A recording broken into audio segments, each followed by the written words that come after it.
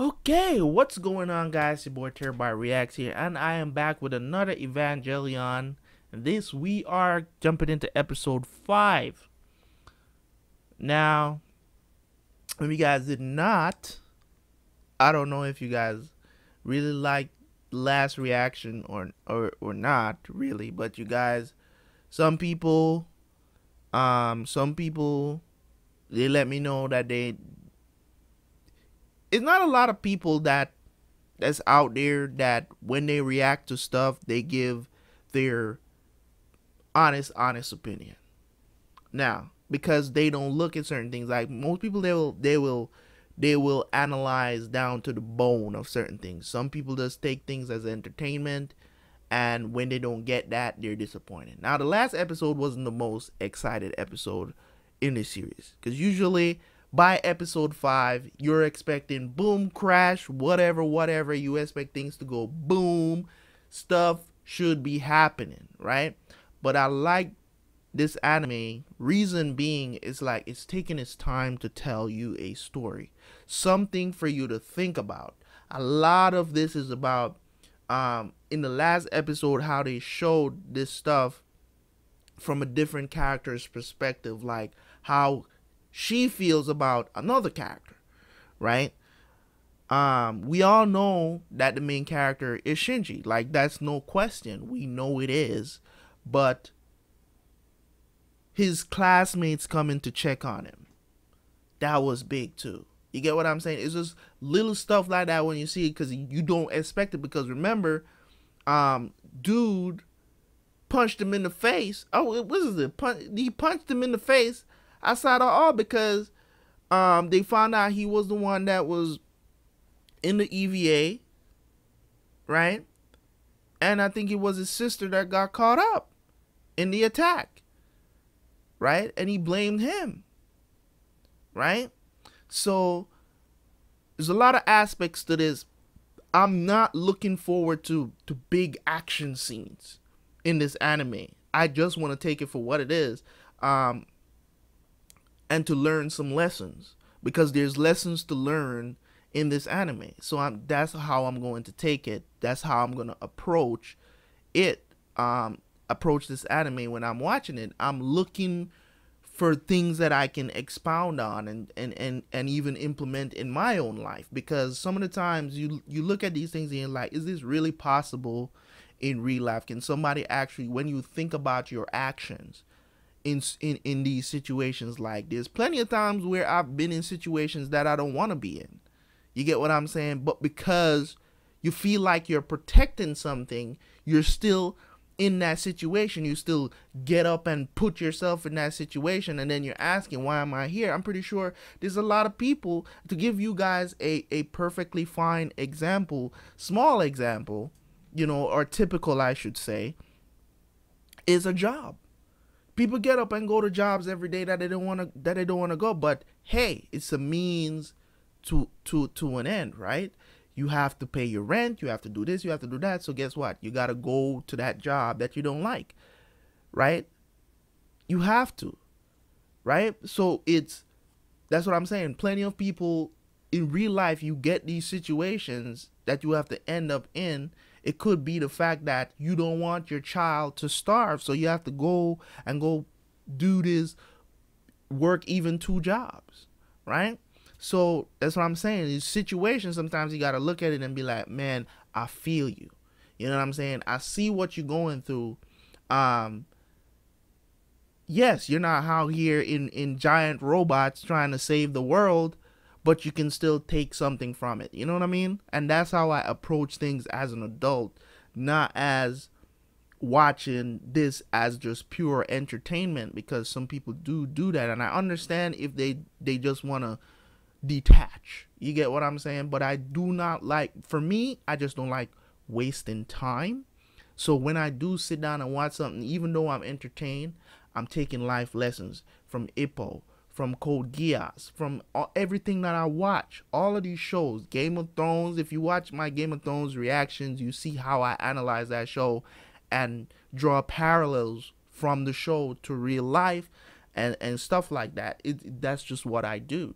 You understand? Because everything I want any information that goes into my brain, I want it to be something useful, something that I can draw from and be like, sometimes when I'm in meetings and when I'm talking to people, I use stuff. I refer to stuff, even though they might not know about it, or whether it's anime, when I'm talking about lessons from Naruto or Code Geass or Game of Thrones, or recently in the Rome reactions, you know what I'm saying? Like stuff that I've seen.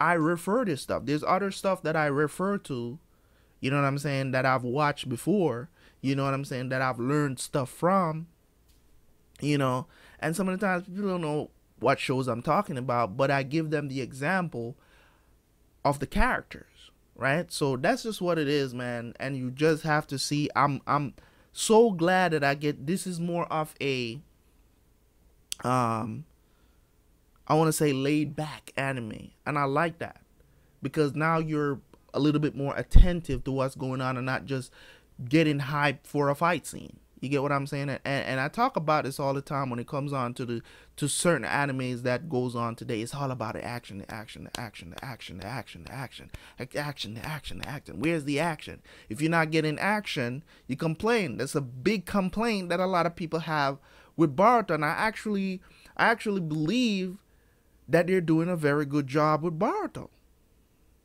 Right? I think they're doing a very good job. I actually read the Boruto manga, but I haven't watched the anime yet, right?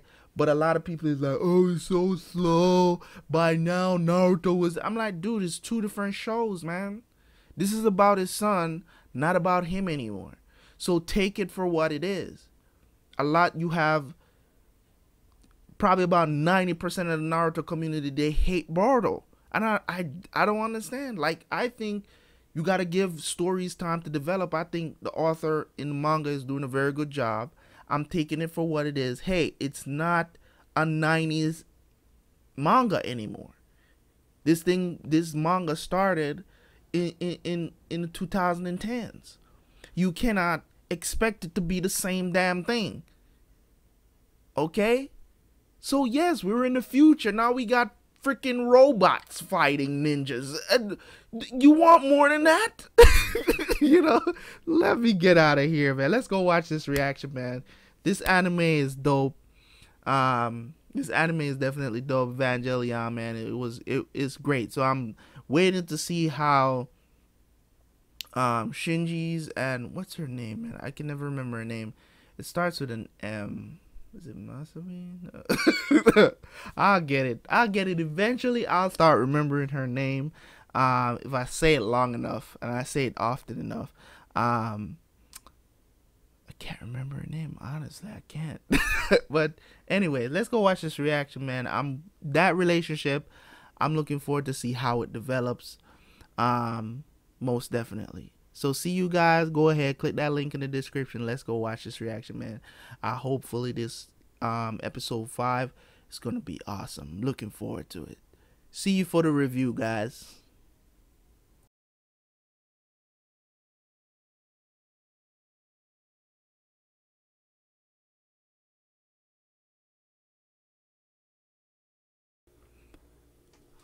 Alright, what's going on, guys?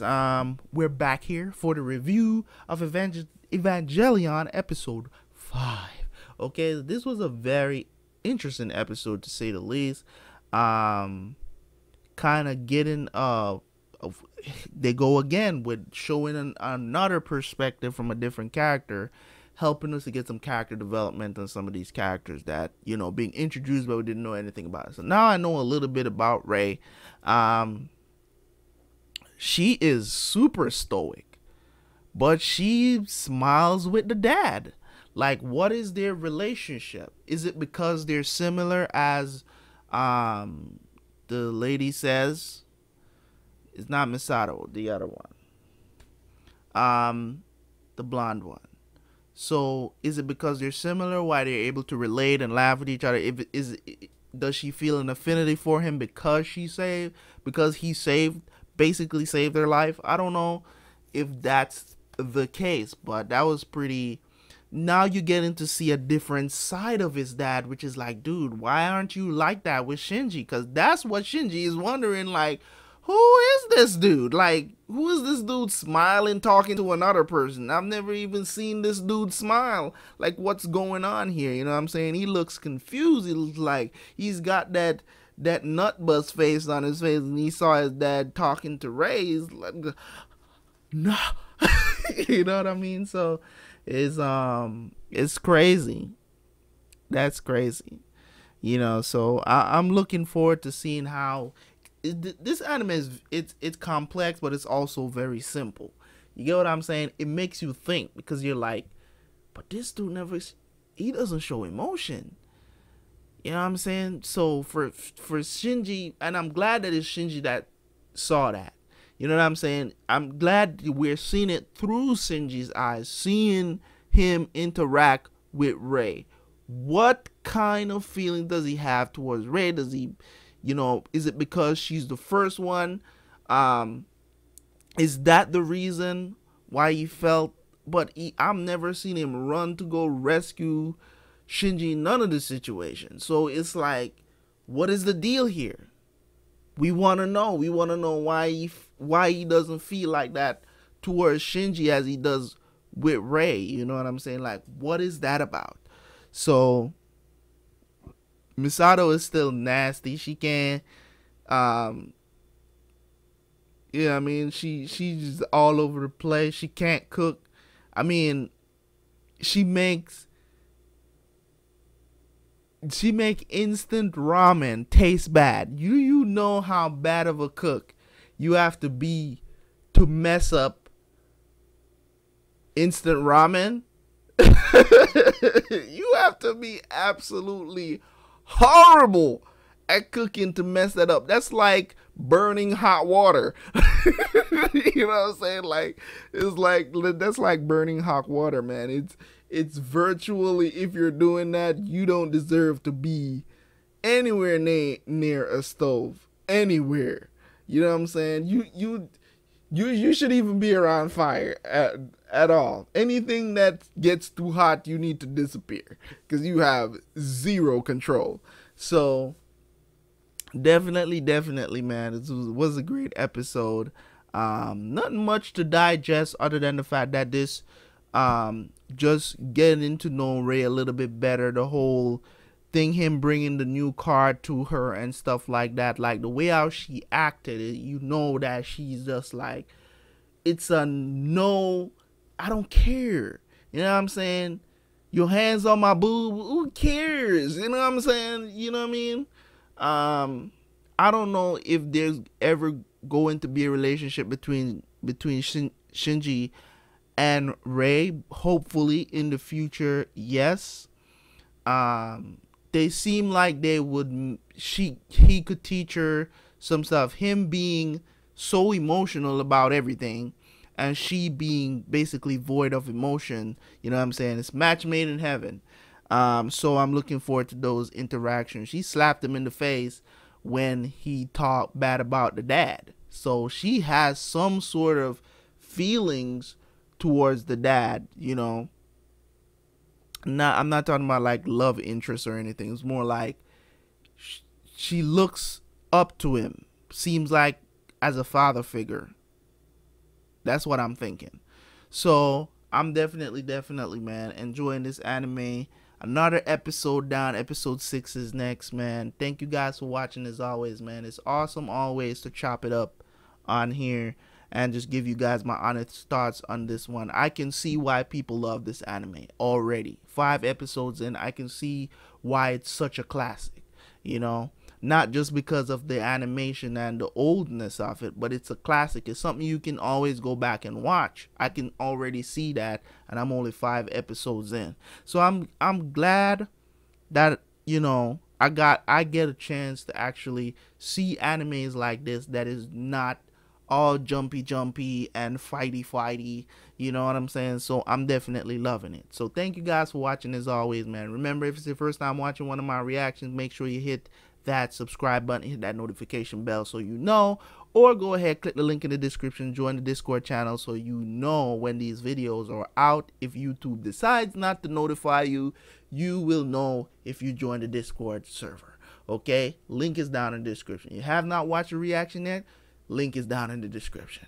Okay, go ahead, get over to the Google Drive and watch that reaction. Okay, thank you guys for watching. As always, man, remember to also like this video and leave a comment in the comment section. Really appreciate it. Thank you guys once again. It's your boy Terabyt Reacts, and peace.